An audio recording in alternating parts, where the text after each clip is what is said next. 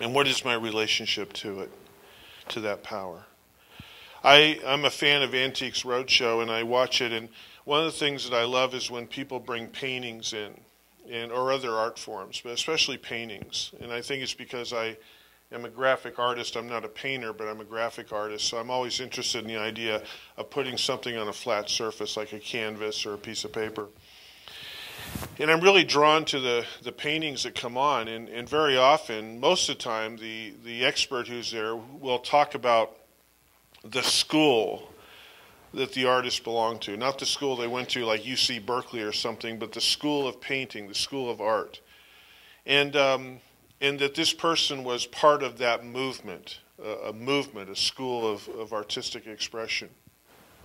It's like anything. It's like music where you have rock and roll and jazz and classical and folk music and all that. Well, painting's the same way. And so very often they'll talk about the movement the artist was part of, and a lot of times what I do is I'll jot it down, and then later on I'll go online and I'll take a look at that movement. And so recently what I did was I went online and I looked up a list of the schools or movements of paintings, of painting styles. And so I just put down just a fraction of what I found, and I want to share it with you. So we have realism, modernism, impressionism, plein air, Paris salon, abstract, abstract impressionism, futurism, cubism, gestural abstraction, pop art, outsider art, photorealism, hyperrealism, surrealism, American figurative movement, Bay Area figurative movement, lyrical abstraction, New York figurative expressionism, conceptual art, minimalism, feminist art, artist book, post-minimalism, funk art, graffiti, neo-conceptual, neo-expression, neo-pop, cynical realism, maximalism, New European, Young British, classical realism, pseudo-realism, California Impressionism, Renaissance, Washington Color School, Art Deco, Art Nouveau, Classism, Folk Art, Harlem Renaissance, Kitsch, and Romanticism. And that's just a fraction. I got on this website and this laundry list went on forever. And I think that that's so amazing. So basically, once upon a time, what I believe as a metaphysician is that when we look at this universe, when we look at the conception and we look at the, how this universe came to being, is that once upon a time, there was this incredible amount of energy that was stored up somewhere in the universe or beyond. This energy was moving and turning, and it was raw. And it was hot, and it was ready to explode. And within that energy was what we call consciousness. There was an intelligence there as well. It wasn't just purely energy, because as a metaphysician, I believe that everything has intelligence, that the very universe is filled with intelligence, that we are living in a sea of intelligence, and it began at that time. And so finally, this intelligence and this energy couldn't stand it anymore, and it exploded all over the universe, and we had the Big Bang. And out of that Big Bang came this potentiality, this incredible potentiality. And it drifted down through the universe and ended up down here, and then once upon a time, we picked it up. And we stood before the canvas of our lives, and we began to paint. This, to me, is what represents potentiality. This is the beginning of all of what I just shared with you and beyond. All of the people who one day picked this thing up and said, what am I going to do with it? And the amazing thing about us as human beings, and I think this is true of all of life, because like I talked about last week, it definitely happens. We believe, if you look at evolution, you can't help but say that it exists in all life forms, because even a little finch decided one day that it wanted to have a different experience. It wanted to have a unique experience. So we as human beings, we moved into this place and we wanted to express. And when we look at the variations of what goes on in this world, in this universe, the variations in music, the variations in writing, the variations in art, the variations in governments and laws and ways of being, the variations in religions, the variations within the core of us, different sexual experiences, different attraction experiences, the way we dress, the careers that we pursue, the way that we travel. It's as if we walk up to this blank canvas, this openness, and we are drawn to expression. When you hang out around little kids who haven't yet been caught up into, I can draw, I can't draw, I'm good, I'm not so good. Kids just want to draw. They just want to bang on things. They just want to make noise. They want to take the boxes at Christmas and build things. It's within our DNA to express. It's within our DNA to not just ask the question of what's out there, but what's in here. As metaphysicians, we believe that this power, this presence, call it God, call it spirit, call it whatever, is infused in everything. And that we each possess this piece of pure potentiality. You see, for me personally, that's one of my favorite ways of thinking of God. Because in metaphysics, we don't believe that God can be confined to a word, G-O-D.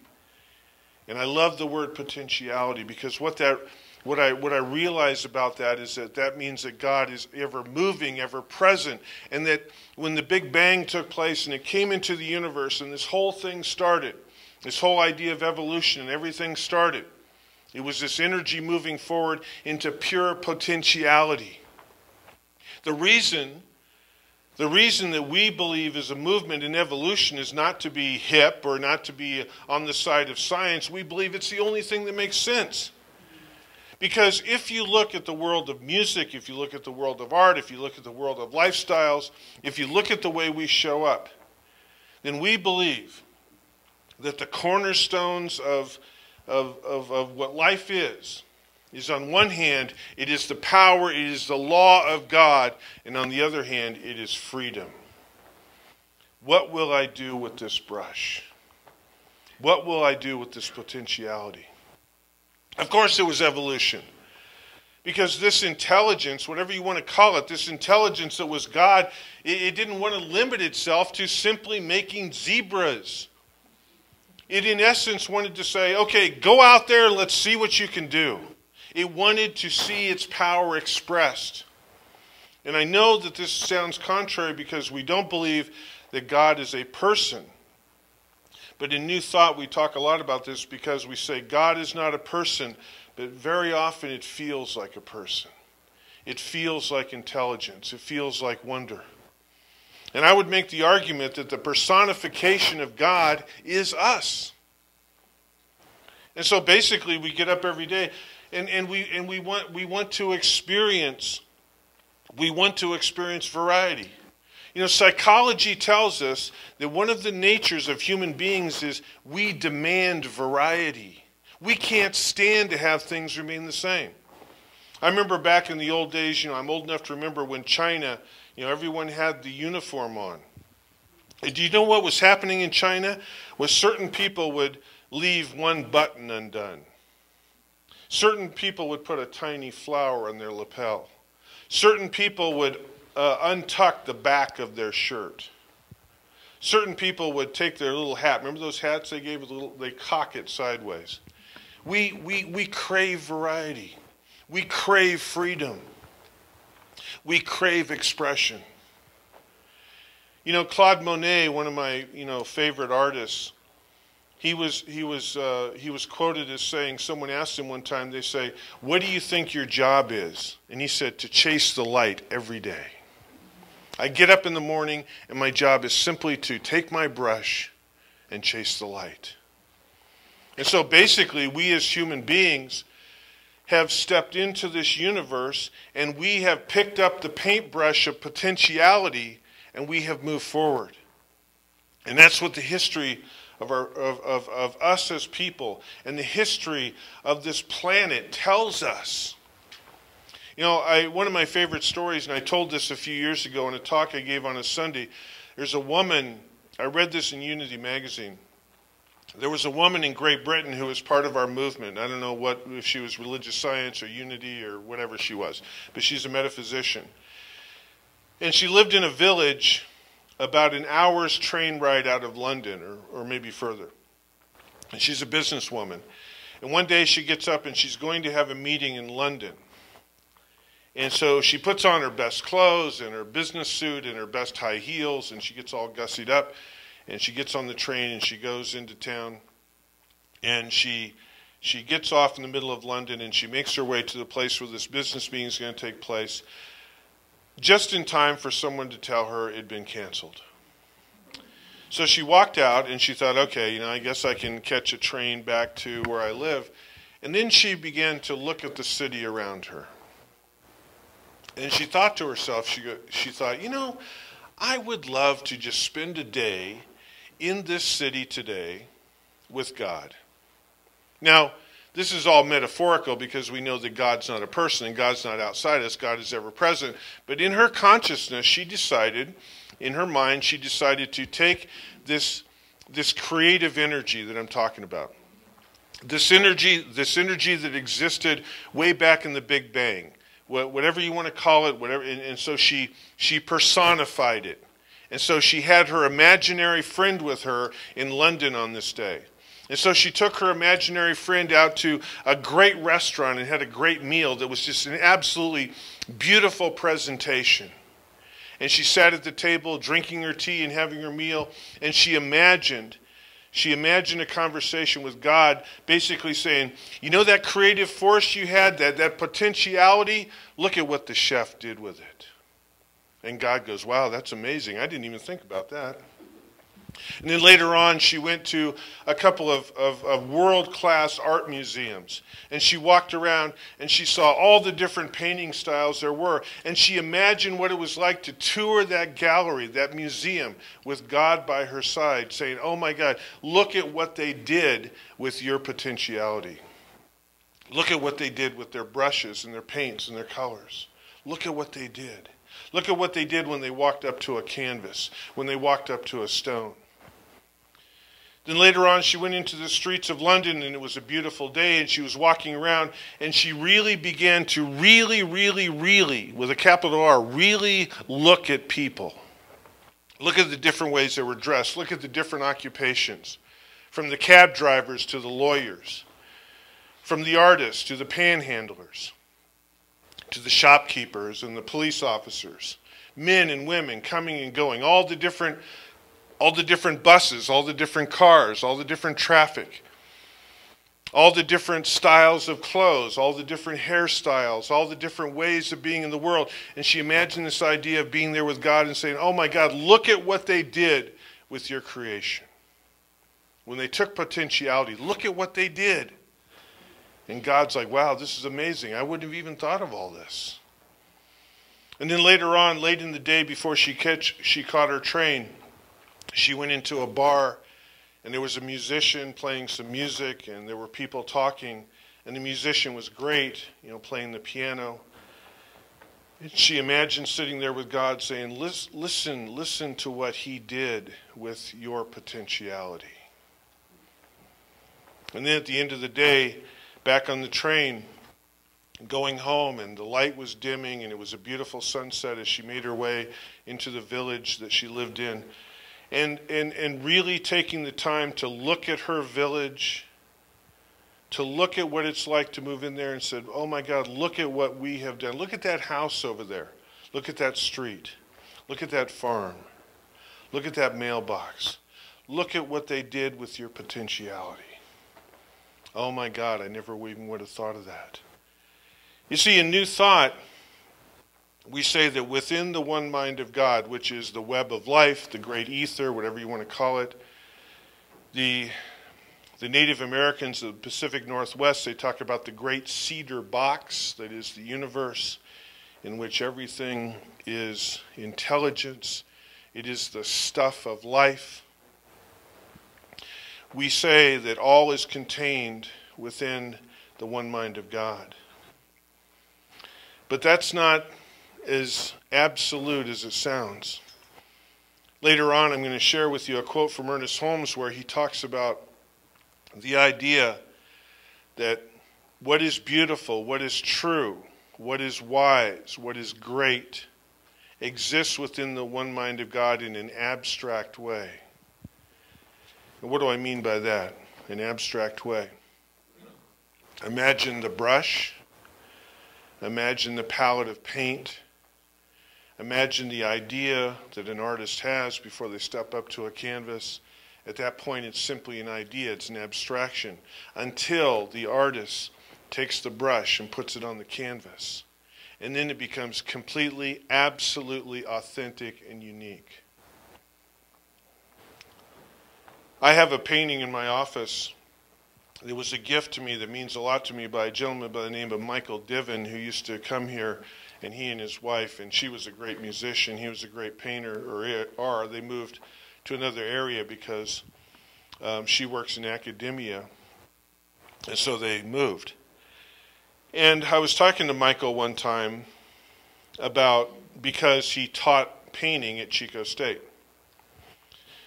And I said, how does that work to actually teach art?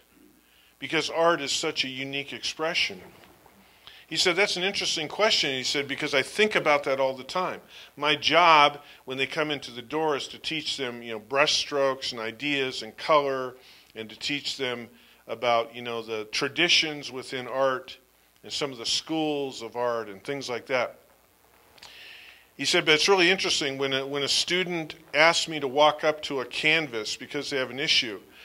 He said, I really think about how I step into that. Because do I want to sit there and tell them and show them what to do, or do I want to turn them loose for what's inside? And Michael always respected the fact that ultimately, he basically told me, he says, I teach art at Chico State, but in a way I don't even think it should be taught because it's expression. It's like any musician. I'm not a musician, but in talking to musicians, there is the basics, but then there is getting cut loose and doing what you got to do to make it your own. We have this beautiful piano in our sanctuary, and look at how many different ways it sounds from week to week, as every artist makes it their own, as they pick up the piano and they make it their own. So basically, our relationship with God, our relationship with us is the idea we take the brush and we wake up every day and we walk up to that canvas and we begin to paint our experience. We all know what happened some years ago in Columbine, Colorado, in terms of that school, that one terrible day where some young people did some things that we can't even imagine they did. And we've all heard of it, we've all read about it, and afterwards there was all kinds of analysis of what took place. So basically, we saw a couple of young people walk up to their canvas and they painted that day. But that wasn't just a canvas that they painted. That was a canvas that everyone had a hand in painting. Law enforcement, schools, teachers, administrations, fellow students.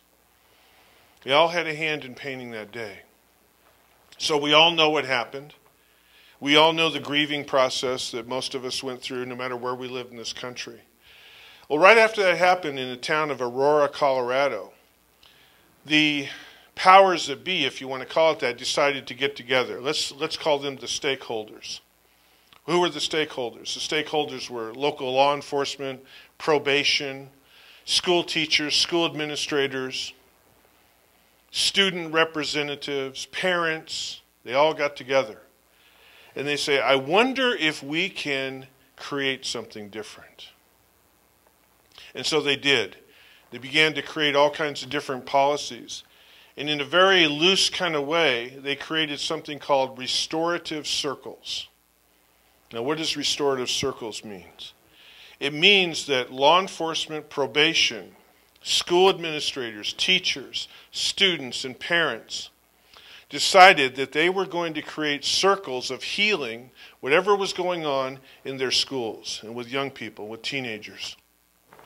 Police officers, for their part of it, instead of just patrolling around and looking for trouble, they would come onto the campuses and they would hang out during lunch, and other times there was a lot of kids around, and they would begin to talk to kids. Just talk to kids.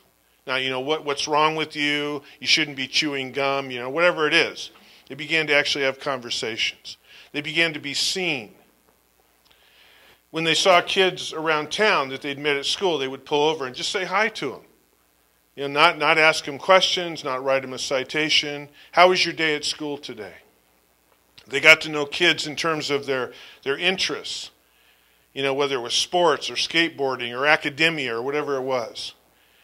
Now, for the school administrators, their part of it, they decided, instead of just suspending kids or sending kids home for doing something wrong, which is the old traditional way, we're going to bring them in. We're going to have a conversation with them. We're going to bring their parents in. If they have problems on the campus, we're going to bring everyone they had a problem with into a restorative circle and have a conversation.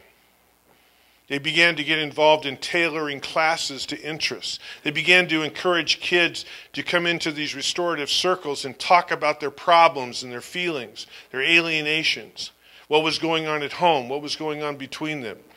If there was a problem between two students, they brought them into an environment with a teacher, a counselor, parents, whoever else was involved with these kids, and they talked it out. And they tried to come down to the roots of it.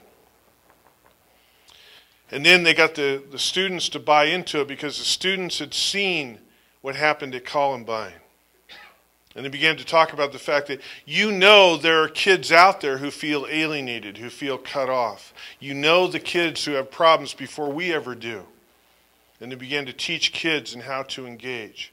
Restorative circles. So basically,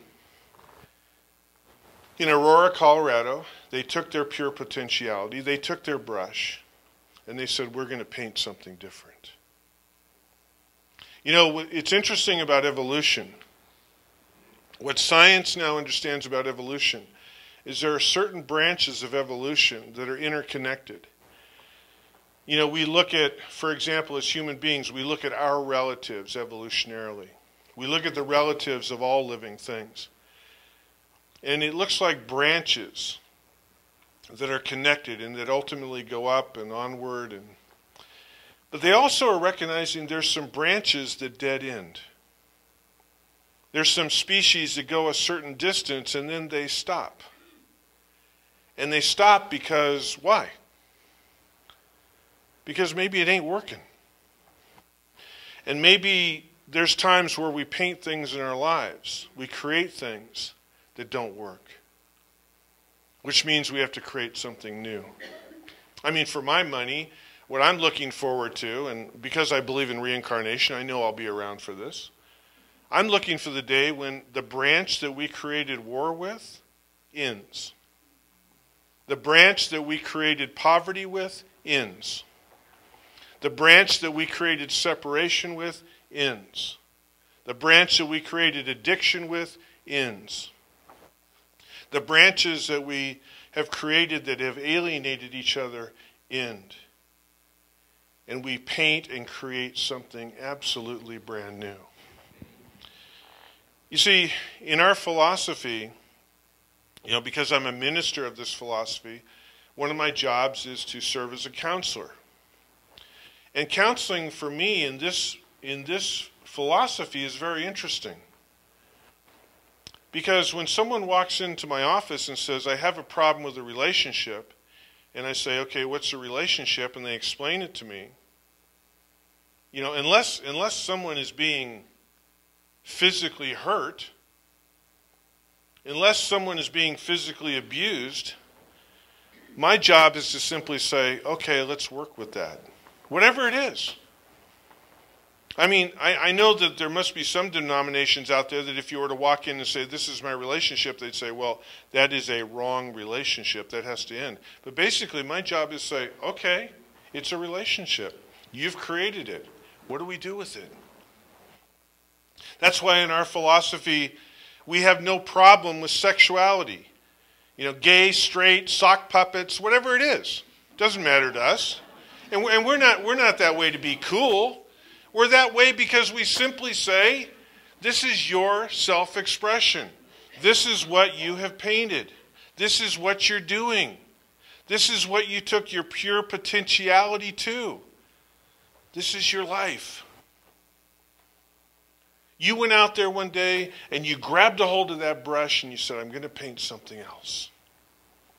You know, Julie talked about earlier, and some of you know, some of the transformations that are taking place around here. You know, taking a bookstore out, putting a meditation room in, selling a piece of real estate, restructuring ourselves, bringing in new tables. Why? Because we're painting a new picture. It's called transformation. It's called evolution. It's called change. It's called, what is my relationship to this power called God?